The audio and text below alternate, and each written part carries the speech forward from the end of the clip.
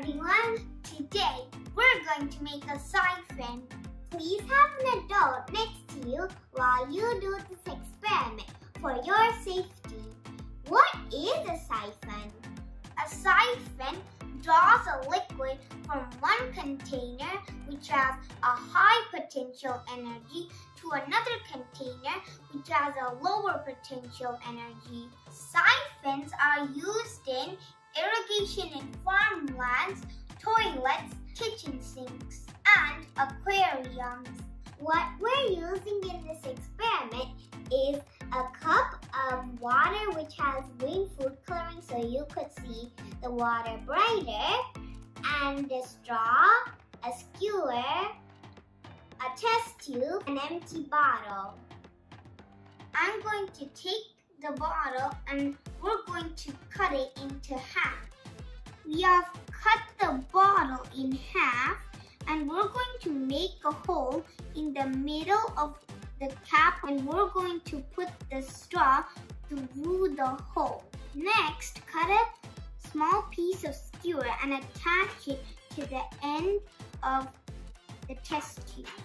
We have made a hole in the cap and we have put the straw through the cap and we seal the straw with some hot glue.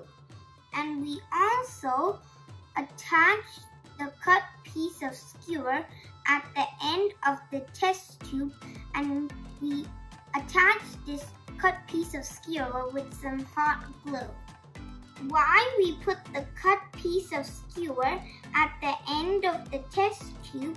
To make water go in the test tube and into the straw. This is the cut piece of skewer attached to the test tube.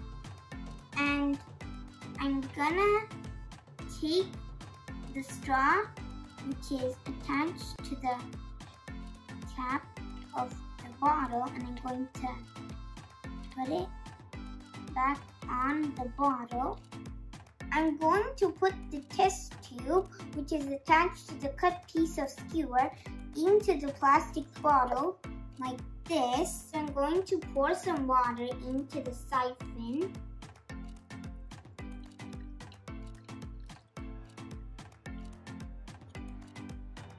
And no water comes out and the siphon doesn't start. Why the siphon doesn't start? Because the water level has to reach the top of the straw so the siphon can start. So I'm going to pour some more water.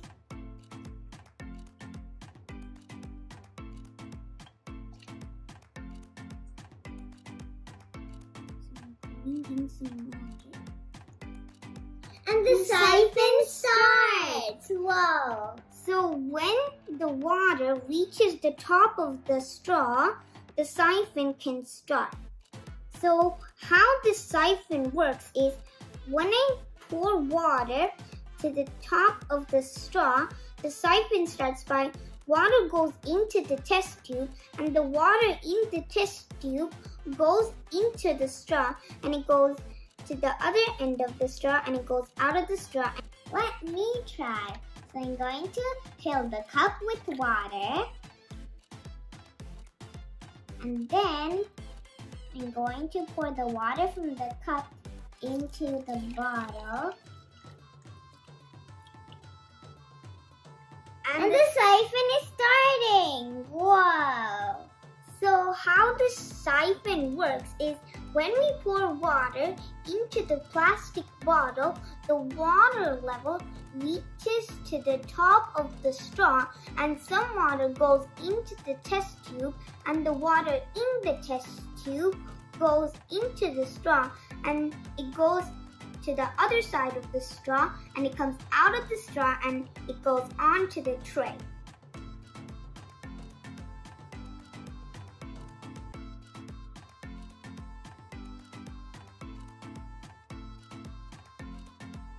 Now we have made a siphon and we tested the siphon and we learned how it worked. Thanks for watching. Please subscribe to our channel, Kids Guru, for more fun science experiments. See you next time. Bye!